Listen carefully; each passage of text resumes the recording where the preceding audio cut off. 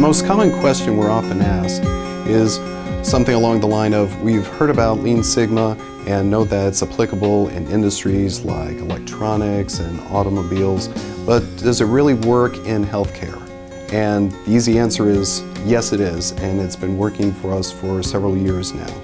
We've had projects that do everything from reduce billing errors and billing cycle times to taking blood waste reduction down. We've saved hundreds of thousands of dollars on some projects, and others we've cut patient wait times in half. So the answer is absolutely yes. The follow-on question is usually something like, well, you're Hopkins, would it really work for other institutions? Because Hopkins is a big institution, has a lot of staff, endowments, but really when you look at the projects that we've done, they really don't cost a lot of money. The biggest investment is the investment of people's time.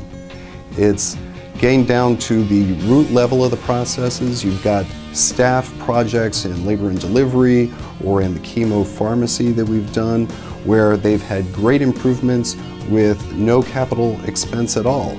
So the bottom line is that these tools work in healthcare. We are a great example. You can be a good example too, because it doesn't matter the size of your organization, these tools work and they yield great results.